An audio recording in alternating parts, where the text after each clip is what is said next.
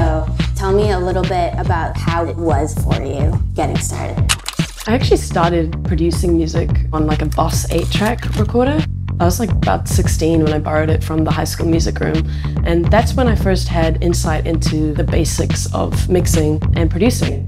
Ever since I started working on Pro Tools from about the age of 17, I have been producing my own demos, and then on my released records, been working with the co-producer to not only guide the vision of the sounds, but also jump on the computer and do it.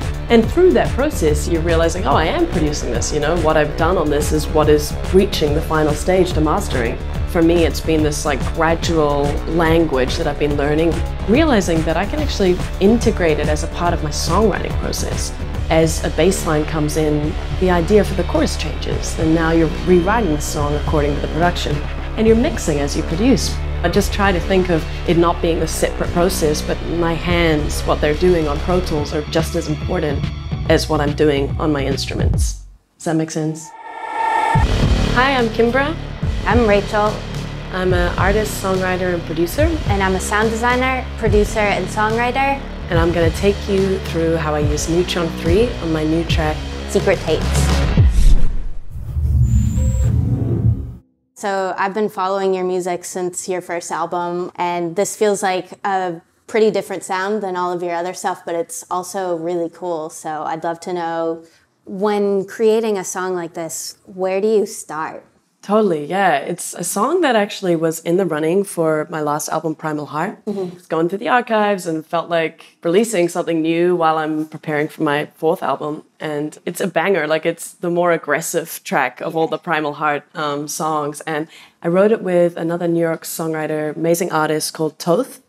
To start with, it was actually just written on acoustic guitar. And the Secret Tapes concept and this idea of they won't stop playing and they're secret because they kind of feel a little disruptive and non-conventional and, you know, scary, right? So they're secret tapes. It was a big moment when the song went from like an acoustic finger-picked thing to being like a raucous fuzz bass thing, you know? And that's the fun way that production can completely change the way that the listener receives the lyric. You know what it's like when you're making music from home and you want to try and get your vision as far down the line as you can and execute it with your own skills so that you're putting your own stamp on it. Right. It worked out great that I could use some of the new iZotope software to mix this, and being able to actually become acquainted with plugins that allow me to kind of get 80, maybe even 90% there myself is huge. So I can play it for you with Neutron turned off completely, just to give you an idea of what I was working with.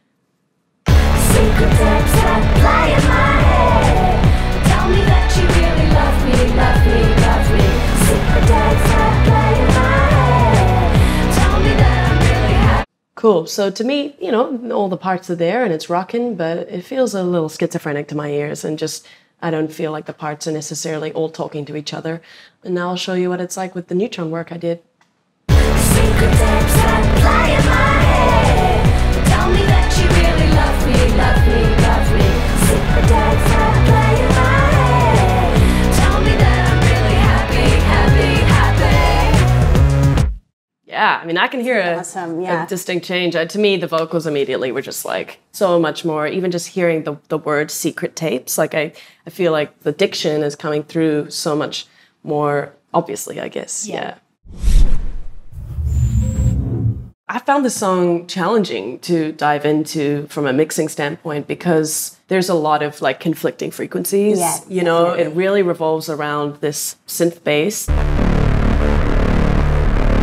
that is super distorted and quite aggressive vocals. Secret tapes that play in my head. You know, like they're shouty, they're chanty. I wanted it to have this feeling of a real girl gang, like bratty, obnoxious. But then the lead vocal had to be very like cool and refined. They won't let me go. They won't let me rest in peace. So you've got these two really large dynamic spectrums, right?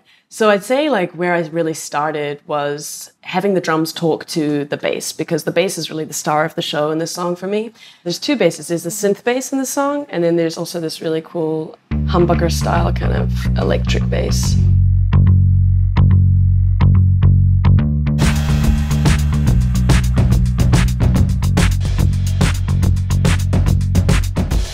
So yeah, once I got the drums feeling good, I would listen back and make sure that I'm really getting that pronunciation of the kick, because the kick is 4 on the floor for most of the song, and it has to feel like it's our anchor, you know? Yeah.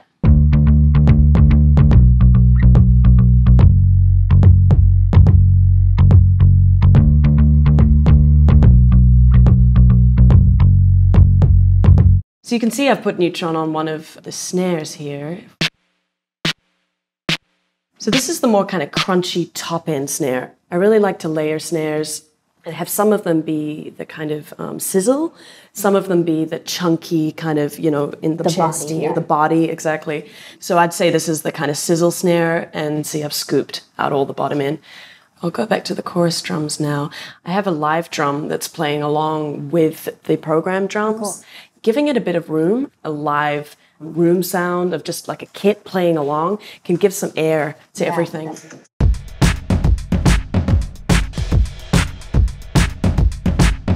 that's just giving us like the cymbals are in a room and the hi-hats.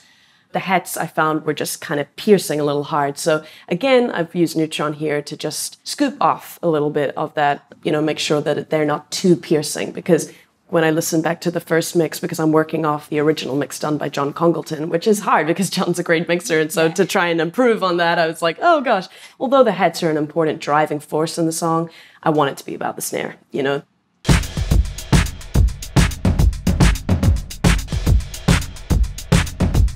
So the drums are feeling good, and now I want to make sure that my bass is really knocking against the drums. This is the foundation of the song.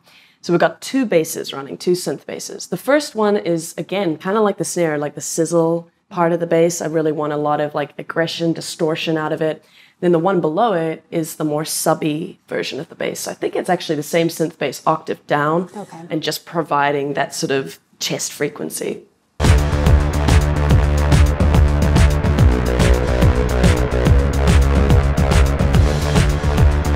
So it's coming through pretty strong, and we're not losing the snare. If we turn on the sub bass now, you can feel that it's not going to do too much, but it's just going to give you something that you can feel in your chest rather than hear necessarily.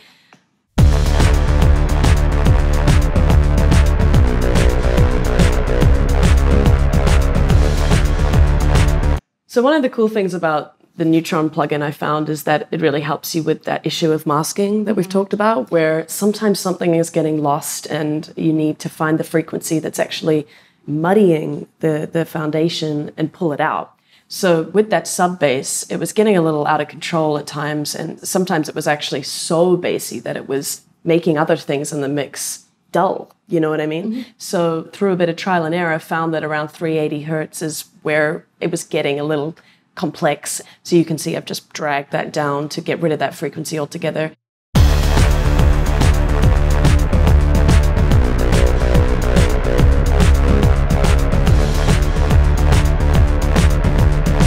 So on the other sub bass, or synth bass we'll say, I've actually left that frequency. It's now being pulled up because I want more out of that synth bass. And I've also put a micro shift on the main synth bass. Now, the reason for that is I kind of want that sub sitting below it to be right here, like focused in the center, but I want the synth bass with all the top end frequency to kind of feel quite wide. Yeah, like it's just sort of happening all around you. So, you know, we've got that in a good shape, and then we start to bring in the other elements like the cellos.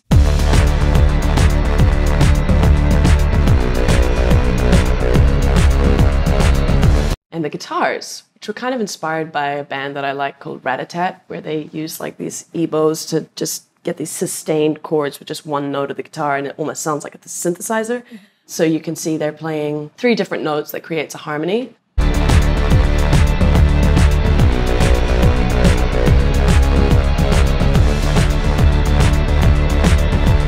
So again, you've got a lot of frequencies right now that are kind of in similar range, right? And you don't want it to turn into what I call in improvised music lasagna, right? Where everything is just on top of each other and there's no room and the sauce is just getting, you know, I like to think about food when it comes to mixing because it's a good visual image for things getting, you know, up in each other's grill. So with these guitars, it was important to, first of all, focus on panning. If you've got everything in the center, there's just no differentiation. Each of these guitars is panned super hard off in one center. I did the same technique with the snare and the bass, where One of the guitars is acting as the exciter, and the bottom end is all being shaved out. Then the middle one has got a little more of that mid-range. So if we just isolate that.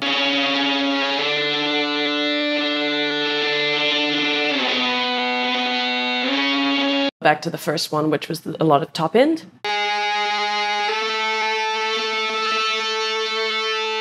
Really get the sizzle out of that, right? And then the bottom one, I think I left this one just kind of... so it's in unison with the first one, so it's a little bit more balanced overall. And by doing this, it just means that these three guitars aren't all sitting in the exact same space. You know, they've kind of all got their own spot in the mix, and they've got their own purpose. Yeah. And then they're also panned out, so they're not going to get too gelled in with this cello.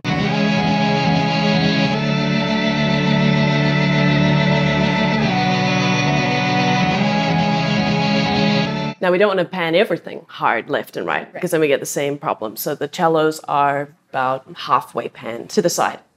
So now we've got like a picture forming. We've got the cellos, the guitars, the bass synths, the drums, and it's starting to come together. It's starting to feel good. I've also got compression over the master at this point. You know, I want to make sure that I'm hearing everything back with a certain amount of compression that's keeping things glued. At this point, we haven't touched the vocals and we haven't looked at them. And I think that's always the best way to work doing your own mixes from home. You want to get the track banging and like you're hearing everything you want to hear before you turn on any vocals. A good trick that a friend taught me is to set up VCA masters when you're working this way, which is something I never used to do. But basically, you set up a VCA master that has all of the instruments here. So I've labeled it all instruments. Mm-hmm. And then a VCA master of all vocals, which is just vocals. So this allows for me to just solo the instrumental and then just solo the vocals. It seems really simple, but I actually never used to work that way. The secret tapes that play in my head tell me everything is good and that I'm a god. And this just makes it easy if we want to get a sense of where they're sitting and, of course, use automation to bring up all the vocals. Instead of going through and doing each channel with, you know, it allows for me to just do a big automation on all the vocals at one time, which has been really helpful. So I don't know about you, but like as a vocalist, my favorite part of mixing is always the vocals, and I try to save it for last because I feel like that's just where it's my creative playground, kind of. Totally. Like, is that the same for you? Yeah, it is. And it's the chance where you get to make the really important decisions, you know, like putting a distortion on a vocal or the choice of reverb and how long it'll be can change the mix entirely, right? It can take it from being super dry and punk rock to being like ethereal and kind of sexy. Mm-hmm. If we listen back to just the verse, we can get a sense of just how dynamic this song is, because it starts in a very low register of my voice and then shoots up to some of the highest register. So it requires a lot of tweaking to make it sound fluid. They won't let me go, they won't let me rest in peace. Are you my endorphin or my enemy? Another thing that's on the lead vocal is a slight delay, and I really like to use Echo Boy for that. They won't let me rest in peace. It's just kind of giving it a little bit of air around the lead. I tried to shake you off like a bad night.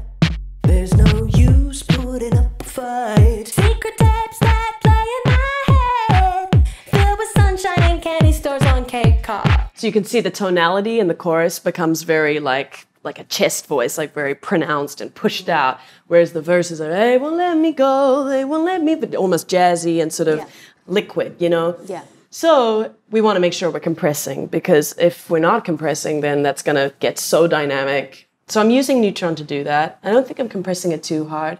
I used Mix Assistant for the main vocal because I just wanted it to give me a bit of an idea of like a starting point. So I made sure I had the track sounding really dope and then played the lead vocal alongside the instrumental to get the Mix Assistant to kind of listen and make some suggestions of where the vocal could sit, both level-wise and also just, you know, what kind of EQ might sound good against this mix. So I used the track enhance, and I'm soloed on the lead vocal. I want them up front, of course, so the style is selected as up front. Intensity, for this kind of song, I kind of want the intensity to be high, you know? It's kind of like a raucous performance. And then, of course, you can use auto detect, or in this case, I just selected it as vocals, so it knows what we're listening to. yeah, waiting for you to play audio, and then I just select probably a point in the song where I'm going to get a series of dynamics. So a bit of the verse, a bit of the chorus. Hey, gesture, you're like a knife, your mouth off, then realize I tried to shake you off like a bad night. There's no use putting up a fight. Cool. So you could hear it, right? Even as we were listening, it was making little adjustments. Yeah. And to me, this sounds pretty good. You know, I was listening to what it was doing, so I'm going to press accept. But I might listen back and think, you know, there's some things I would actually tweak in here. Are you my endorphin or my enemy? Let's see what it's doing on the EQ. Yep, it's giving me a lot of top end, which is a choice. Not everyone likes really pop vocals that are shiny. But I'm listening back and I think, that's actually kind of cool for this song. I like that it's so present, you know, and the bass is so dark and the voice is really like bright. So, you know, I'd leave that as it is. I can see that it's scooping out 250 hertz, which you'll find it's a kind of a muddy frequency for a lot of the vocals. So it's smart, you know, it's taken out that frequency. That's what I would have done. The compressor, okay, it's hitting reasonably hard. I'm happy with that. The exciter, let's have a listen to the difference, you know, if we bypass that. Are you my endorphin or my enemy? Hey, gesture, you're like a knife, your mouth off. It's doing a lot, actually. I feel like that's really giving it some kind of extra danger. I want it to feel kind of a little ominous, you know? So it's really important that the vocals have that sense of like kind of creeping up on you. So if we jump to the chorus now, there's not really a lead vocal for this chorus. It's all about the gang. Yeah. So I have to turn on the other vocals to give you the full experience. The chorus has a lot of instruments. That fuzz bass comes in. So at that point, I wanted to make sure they're all turning up, so to speak. But you can see in the automation, I have bumped up all of the girls in the chorus.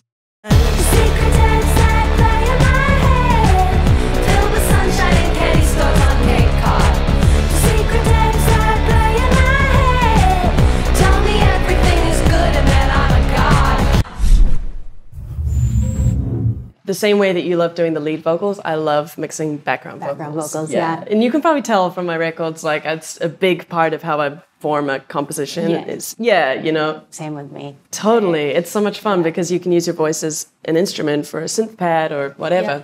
So I like to think visually when it comes to lead and backgrounds. To me, these are the two main background vocalists. So if they're standing on the stage, like they're right by Whitney Houston. She's in front and these are bang, bang, right? They're her main girls. Yeah. The secret tapes that play in my head tell me everything is good and that I'm a god. Then we get the ones that kind of have soft soprano voices that are doing like the whispery R&B thing, and maybe they're standing a bit further back. They're panned a little differently. So if you think of lead singer here, our two girls are panned off reasonably wide, and then our whispery R&B girls are a little softer. They're hard pan. Secret tapes that play in my head, filled with sunshine and candy stores on Cape Cod. And they're also reverby, which is the first time we've ever heard reverb really in this mix. I didn't want to use a lot of reverb. I wanted it to be like a smack in the face. But in the chorus, you do want a little bit of femininity to those vocals. Yeah. And I always think of reverb as a way to make something feminine. So I'm using Valhalla on here. It's not too much. I mean, there's a bit of pre-delay, 1 second decay, about 20% of the mix. It's just giving them a little bit of juice, right? Neutron is also doing a lot on these vocals. And I don't know why I didn't use Mix Assistant. I guess I was like interested in the presets. And I was like, well, let's see what the presets have got. So I went into the presets and I found the female background vocals preset, which was actually exactly what I needed. Quite a boost on the top end, you know, because backgrounds, usually you don't want them to be too upfront. You want them to just kind of be like a whisper track, scooping a lot of bottom end out, which is good. When we get too much bottom end and stacks of vocals, it gets so, you know, like a puddle of mud. So this is a great starting point. There's compression that I'm happy with. And I think I basically used that same female background setting on all of these stacks. So that's 4 backgrounds right now. Then we've got a 5th. Then we've got some low octaves, so we're getting into the 6th or 7th background vocal now. These girls are just singing a straight octave. That play in my head. So they're in a different tonality, so we want to make sure they're not muddy because we're singing really low. So I've scooped a lot of the bottom end out there. There's an exciter.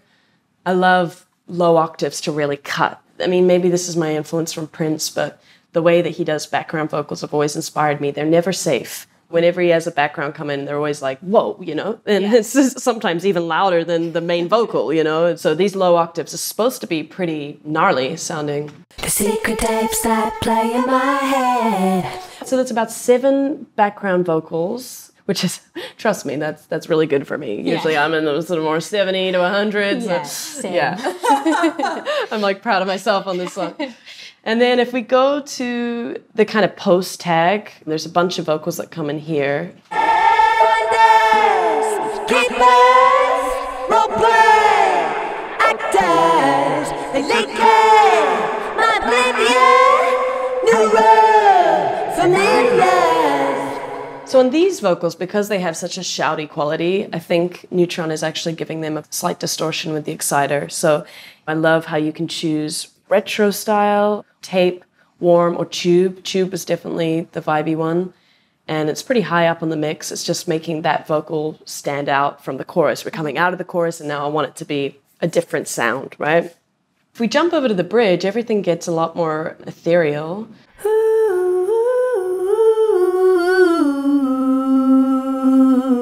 Harmonies starting to come in.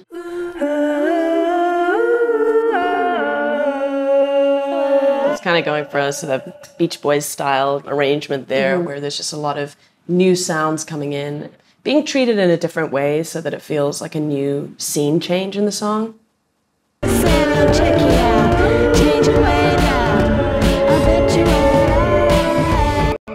In this section, you flipped like the lead vocal is like very distorted in the background, whereas the background vocals are very smooth. Exactly. I definitely tried to make it feel like an inversion, right? Yeah, so that's awesome. That main vocal is running through a super heavy Devil Lock Deluxe, one of my favorite plugins where you can just crunch it up, you can crush it up. And then Neutron is also contributing to that distortion sound. The exciter is cranking as well. So if we just listen to that in isolation. White out in the black night, reformation, clear sight. Set sail, I'm checking out, change away there. I guess the effect here is going for that kind of telephone style. And the great thing about Neutron is it allows you to go to that preset.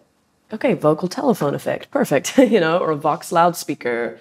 Really, really helpful for someone who's just kind of getting used to mixing their own demos to have these starting points and then use your own ears to tweak it. As we ramp up to the last chorus, a bunch of new backing vocals are added. So I wanted to feel like a girl gang and like a bunch of new girls joined the fight, you know, and they're just singing along. Secret tapes that play in my head. Fill the sunshine and candy stores on Cape Cod. So yeah, I'll isolate for you the new vocals that come in. They're pretty rowdy, like they're not too polished in this song. Just keep it feeling like loose and kind of aggravated and yes. The secret tapes that play in my head. Sunshine and candy stores on Cape Cod. So they're a little, Secret tapes. they're kind of intoxicated sounding. Yeah, exactly. Secret tapes that play in my head. So yeah, I almost wanted the lead singer to feel like she's wrestling with the tapes, that there's a war going on in the song, right? I mean, the song is all about these secret tapes that play in my head, these kind of repetitive mantras that go round and round that are sometimes for good and sometimes just destructive. And I wanted it to feel like there were voices coming out of the mix that almost emulated that feeling of these playing tapes that just won't stop and these voices that almost, you know, jump out of nowhere. This particular BV that's got, wow, a really heavy EQ going on where it's just that speaker box type thing. A lot of exciter, look, full exciter and on the retro setting, so it's all the way up. It's also got a little echo boy on it, so it's kind of going to have this lingering effect. And then below that, I have another double to that, which is just all reverb. And it's been octave down, yeah, so you're just getting that space around it. What did you use for the pitch shifting on that? Oh man, I always use the same pitch shifter, just like the Pro Tools in Audio Suite. Just, yeah, I do love pitch shift, actually. I've used it a lot on my records to get a kind of otherworldly effect. I wanted it to also feel claustrophobic. Yeah, I get that sense when I listen to this, but it's not in like a bad way. It's very apparent that this was like a creative choice to just like hit you in the face with this song. You're right that like claustrophobic can sometimes be a bad thing when it comes to mixing. But then at the same time, like if it's a conscious, intentional choice, at some points in the song, you might want the listener to feel a little suffocated because then that gives you the chance that in the bridge, you can, the Beach Boys harmonies come in and it can, you've got some contrast to work with. And that's the important thing. So the start of the bridge features this huge arp. I can play it to you before I treated it with Neutron.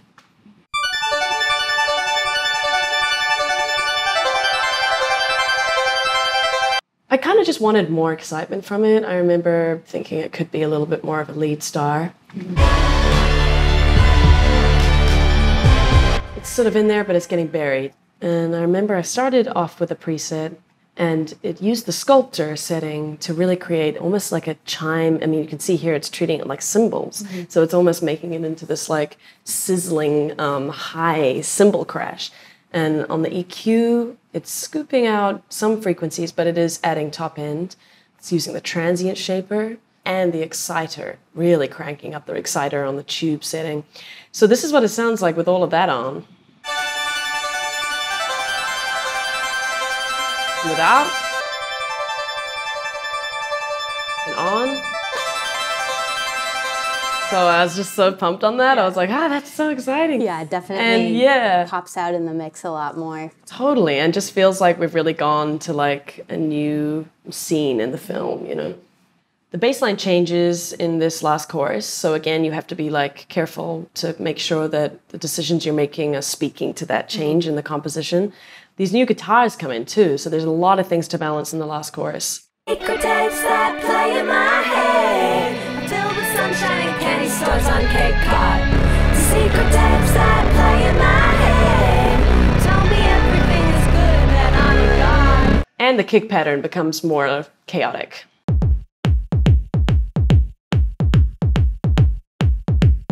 A lot of things to balance now, and that meant that I had to do a little bit of carving on some of the vocals just to make sure it wasn't just becoming lasagna, like I said. I found it really encouraging to give this mix a shot. I guess I've always made the assumption that mixing is something left to other people and you have to be a professional mixer to do it. But when I look back at my process, having a tool like Neutron that gives me access to all of those palettes that a professional mixer would have access to, and get a starting point, you know, have that encouragement of if you're getting lost in the mix and you're like, I don't know where this cello should sit, you can have this tool that's like, let me give you an idea. I find that really encouraging for someone who's learning how to integrate it into their tool set. And it kind of makes me think that I can give it a shot now. Like, even if I am still working with a professional mixer for my next record, like how cool that I can deliver a demo where I'm like, I've mixed this to my best ability, now you make it better.